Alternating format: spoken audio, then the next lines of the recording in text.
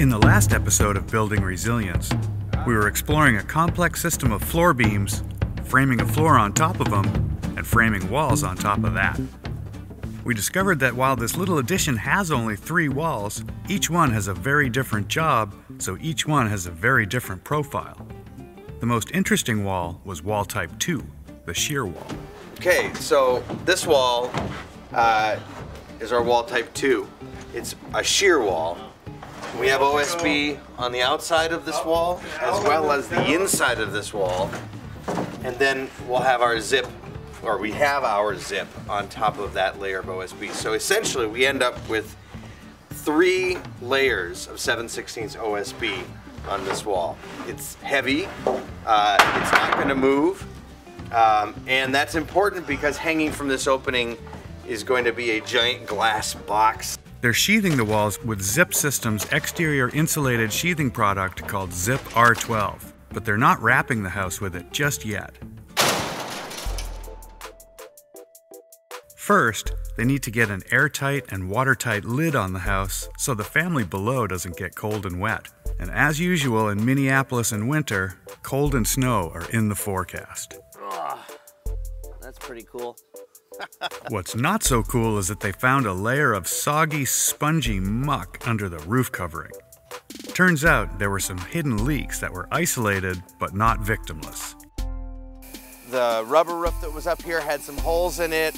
The buffalo board was soaked, but the tar paper that was mopped under here kept all this really pretty dry, brittle, and old, which is ultimately a great thing. So we also have a huge opportunity now. We have this like 2-foot cavity between the old roof deck and the plaster ceiling below. And there's currently, I'm gonna say, what have I got in here? We got about 2 inches of beautiful cellulose in here. Not enough for Minnesota. But we have this giant void. And so what we're gonna do is come back, net all of this on both sides, and fill the cavity full of blown-in fiberglass insulation. We'll end up with 24 inches of insulation. So that's pretty darn close to R80. I'll do the math later. It's more than enough, and the house should be pretty comfortable. So we're gonna insulate between the ceiling and the subfloor here, but this is not the finished surface.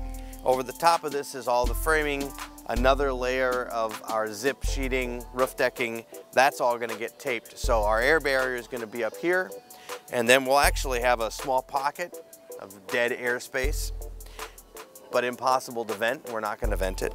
And then we'll have about R80 sitting below that. So this old balloon frame house, we knew basically how they built it, but we weren't 100% sure until we opened it up. And we had a bunch of theories on how they built this roof structure, and none of them were right.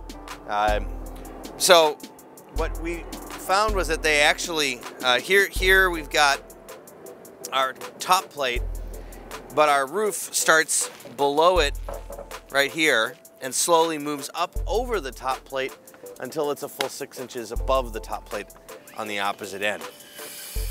The entire roof structure is hanging off of a ledger attached to the wall. Really, that's pretty typical for balloon frame, but this was somebody put a lot of time, thought, and energy into making this work. And it, you know, for 102 years, it's worked really well. With the old rubber and asphalt roofing stripped off the 102-year-old deck, the roof framing plan is set in motion. Steve will frame a simple, low-slope, hipped roof atop the existing one. The hip style with such a low slope will give the appearance of a flat roof when seen from the street. Over the framing is Zip System roof sheathing, taped at the seams. This will complete the primary air barrier as well as sealing against water. Basically, after the roof is sheathed, it's also airtight and dried in. All of that begins, though, with exploring what's inside that can of worms before it's opened. Step 1 is to convince the cameraman to set down a camera and pick up a grade stick. After benchmarking all the corners, Steve takes a peek at the middle, just for shucks and giggles. Looks like there's quite a belly to this roof. Quite a belly. Quite a belly. Step 1 of framing the roof is setting the ridge beam. Steve levels the ridge beam across, temporarily tacking it in place so that he can test drive various rafter scenarios. I'm open to that not being set. I'm trying to get a rough idea. Inevitably, that includes sentences that trail off, To see what my pitch is. Because basically... and a carpenter muttering numbers like, no, that's not gonna work. 17 and a half. 17 and a half. 17 and a half. What he is nervous about is that the addition also has a flat roof, and this little ridge should not extend above the addition's roof. The reason Steve was scratching his head and muttering numbers is because the trusses for that roof haven't arrived yet. With a rough idea of what's about to unfold and trust in the blueprints, he frames the ridge and braces it level. Now that he's committed to a number, trusting that the trusses will be what they're supposed to be, the trusses have arrived. So they stack them on the old roof for the time being. With the trusses on the roof and the crane slipping them into place, the crew drops them in, braces them plumb, and spaces them evenly. Now comes the tricky part, the end truss. The guys added sheathing to the outside of the truss and also screwed on the giant barge rafter, which creates an 18-inch overhang. It's heavy, unwieldy, and unfortunately out of reach of the crane, so they have to set it in place the old-fashioned way. 1 inch and near heart attack at a time. Now they brace the top quickly and toenail the bottom to the line snapped on the top plate. Next comes the zip system roof sheathing. On such a flat roof, running roof sheathing is a lot like running subflooring. Begin with a line snapped across all the rafters and keep the sheets parallel to the edge of the roof. Put the corner of the zip panel on the line and nail it. Pull layout from that first nailed rafter, marking the sheets so that the rafters maintain the correct spacing as you work your way across the roof. The end of the panel should split the rafter. You pretty much keep doing this over and over until you either run out of sheets or run out of roof. Hopefully it's the latter. This is the first time that I've used the zip roof decking, and we're actually pretty excited. We saw that video showing how well it stands up under, you know, hurricane force, winds and rain, just being taped. And I think that that adds a degree of confidence for us when we're framing out a flat roof like this. We love EPDM, we love flat roofs and TPO, they work really, really well. But this definitely, being able to be dried in while we work before the roof goes on, it's gonna help us with our timeline. And if there's a failure in the EPDM at some point, the likelihood that we'd see that come right in right away is lower. So I feel like that's like an extra layer of protection that we've got in here After the roof is sheathed, the crew seals the seams with zip system tape to provide weather protection and a significant amount of airtightness, which, during a quick project update, becomes the topic of a wintertime rooftop building science Steve, discussion. what's the plan today?